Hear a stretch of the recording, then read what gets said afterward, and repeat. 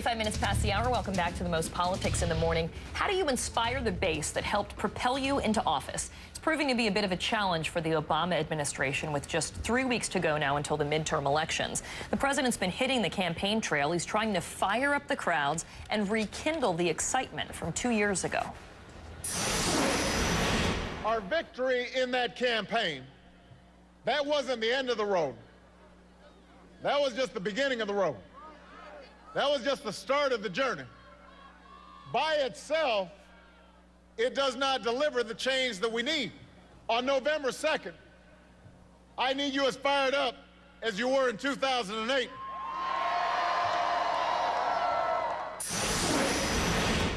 Well, the president has good reason to be in all-out campaign mode. The latest CNN polls show Republicans with a 20-point lead when it comes to voter enthusiasm. So what happened to all of those fired-up Democrats from 2 years ago? Our next guests say that the president flat-out failed to deliver what he promised, and they're both Democrats. Syndicated columnist David Sirota joins us from Denver, and in Washington, Jane Hamsher, founder of FireDogLate.com, a progressive blog. Thanks to both of you for being with us. Thank you. Jane, let me start with you. Conventional wisdom, of course, is that the president's party always tends to lose. They face an enthusiasm gap in the midterm elections. But personally speaking, what has the president done or not done that's let you down? Well, I think that one of the things that people are seeing is not that he failed to do things, but that he claimed to support things and then his actions didn't match up with his words. For instance, he's promised on many occasions to end Don't Ask, Don't Tell. And Congress has, of course, not been cooperative on that front. But as commander-in-chief, he could suspend the discharges under Don't Ask, Don't Tell right now. And we've had Joe Biden, who has been saying, oh, well, we can't suspend them because we traded that away for the votes in the Senate, but it didn't pass the Senate. And so people are going, wait a minute, you said you had the votes and then you don't, and you could do this, but you're not. So, you know, what's really going on here? And I think that that's caused a lack of trust. Another thing, David, that's interesting, though, is that the president has taken a lot of political heat. He's seen his poll numbers drop for supporting things that progressives and liberals are in favor of, things like the health care reform and the bailout. So isn't he between a rock and a hard place when it comes to this? Because some of the things that you want him to go a step further with, he's losing support for doing. Well, I don't think that progressives and liberals were for the bailout. We're for the bank bailout, and I don't think they were for the health care bill as it was constructed. Well, I think the main tenets of... Let me just clarify about the bailout is that, I mean, there were a lot of economists like Paul Krugman and others who said he didn't do enough. It should have been bigger. The stimulus should have been bigger. You know, I understand what you're saying, that you weren't happy that the bailout had to happen, but felt that more government intervention was better. Well, yeah, I just want to make a distinction. I mean, there was the bank bailouts and then there was the stimulus. Those are two separate things. I think, look, I think progressives have said about the stimulus that it didn't go far enough, that it wasn't big enough to make the right economic impact. I think people think that the health care bill didn't include key provisions that would have actually made the health care bill actually work in a lot better fashion, as opposed to being a pretty big giveaway to the insurance industry. So my point here is only that the president has put forward big ideas, but I think it goes back to whether he's going to, and whether he did, legislate them in the precise way, in the precisely progressive way that he said he would. And I don't think that he has. There was no public option. The Wall Street bill got watered down. The bank bailouts were, frankly, big giveaways to the banks. And so I think that, again, that they were not structured in a way where he looked like he tried, where he effectively tried to legislate them in a progressive way. Jane, in some cases, though, isn't it ideas versus reality? He would have wanted a public option, but in some cases, it might not have even gotten through the Congress because of Democrats who weren't necessarily supporting a public option. Well, I believe that that's the line that they tried to peddle.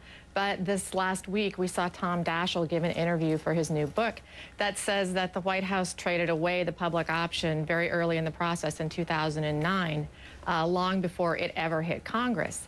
And so, again, people are going, wait a minute. The president was saying as late as September that he supported a public option, but he'd actually already traded it away.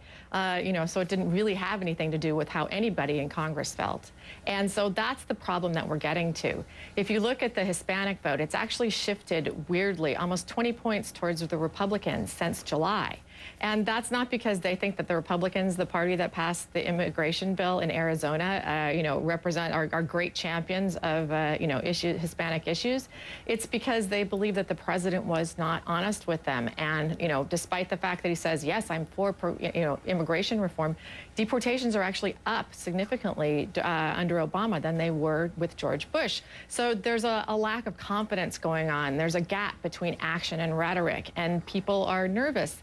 The stimulus bill, people argue about whether it was big enough or small enough, but the fact is that we have a very bad jobless crisis right now. We've got a foreclosure crisis, and the president hasn't articulated a clear message that people feel they can have confidence in order to be able to, go to the polls and go, yeah, this is what I want for my life. And so, David, where does it leave people like you, who obviously would much rather still see the Obama administration in power and the Democrats in control of Congress than having anything be ceded to the GOP?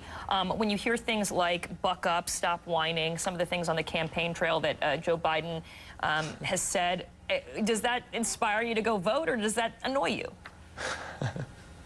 Well, I think it's perplexing. I mean, I think if you yell at people and you tell them in the middle of the worst recession in the country's contemporary history to stop whining, I think that really shows just how out of touch this White House is. I mean, I think there may be a triangulation strategy here, frankly.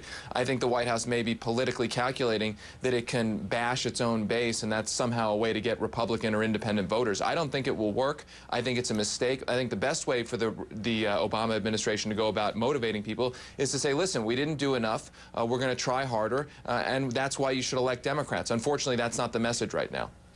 Mark Halperin said that the White House is, quote, in over its head, isolated, insular, arrogant, and clueless about how to bring everyone together. And he said that this was an article that he wrote for Time magazine, where he said that this isn't just the opinion of Republicans, but Democrats as well. I mean, Jane, has it, in your opinion, gotten that bad with the way that people who supported the president so unabashedly in 2008 feel this way now? Well, as you said, there always is an enthusiasm gap in a midterm election.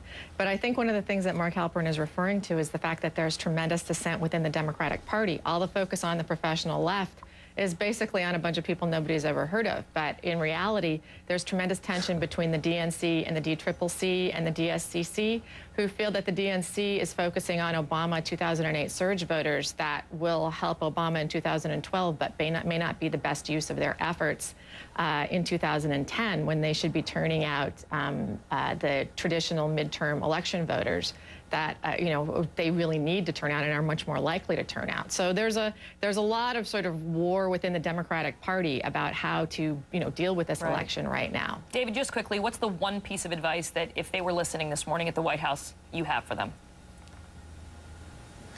Concede that everything is not perfect, concede that they made mistakes, concede that they frankly didn't try on certain issues, and then go to voters and say that they will try, that they will succeed, that they will make an effort if voters elect Democrats. Don't just bash Democratic voters and tell them that they're whiners. David Sirota and Jane Hamsher, great discussion this morning. Thanks for being with us. Thanks. Thank you.